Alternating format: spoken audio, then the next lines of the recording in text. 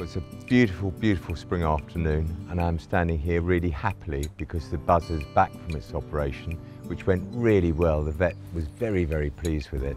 It's now recuperating in a small pen, so it can't flap its wings too much, but it's eating well.